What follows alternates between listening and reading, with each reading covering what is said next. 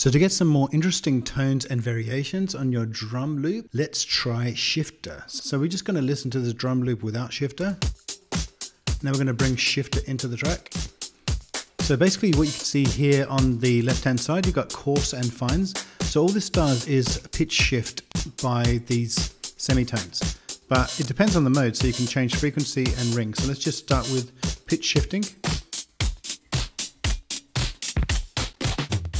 And we can fine tune the pitch shift, and we can make it wider.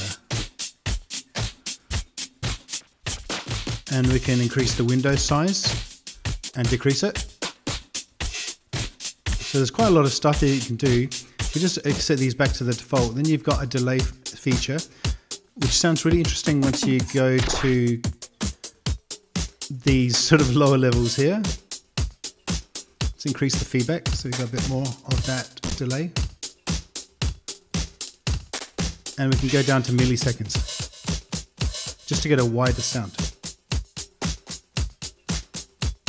What we're going to do now is going to change the LFO rate, and we'll just have a look at how it looks here on the visual signal. So we've got an LFO of triangle at the moment as the default.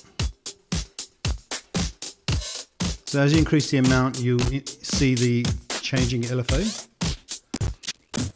And we can try the different shapes like saw. And we can go from spin to phase. And we can change the phase position like that. And we can change the duty cycle so it just sort of breaks up a bit like that.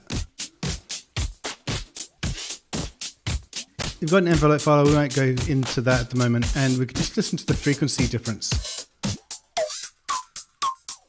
So you can imagine putting that into return and just getting kind of a changing frequency on top of the drum as you go at the same time.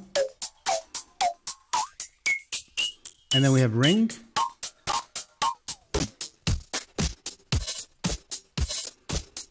It's using a lot of CPU, so it might break up a bit in terms of sound. Let's just go back to pitch mode. Go back to spin.